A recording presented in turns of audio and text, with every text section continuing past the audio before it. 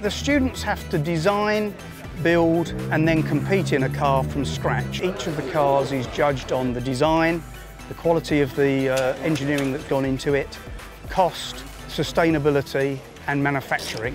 We're not just building a car, you know, we have the entire backstory. It's a test of engineering skill as well as business acumen for the students themselves. They consider the design of the car and how to cost it as well.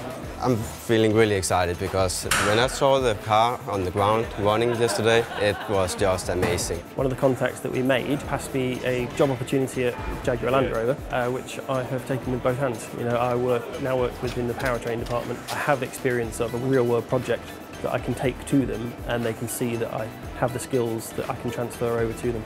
We've got big employers here like Jaguar Land Rover, GKN, who openly use this as a major recruitment activity for finding new employees. And we know that all of the top Formula One teams employ people who've got Formula student experience. So there's nothing better for an engineering student than taking part in Formula Student. They actually have to work as we do in the industry, so they learn how to run a business.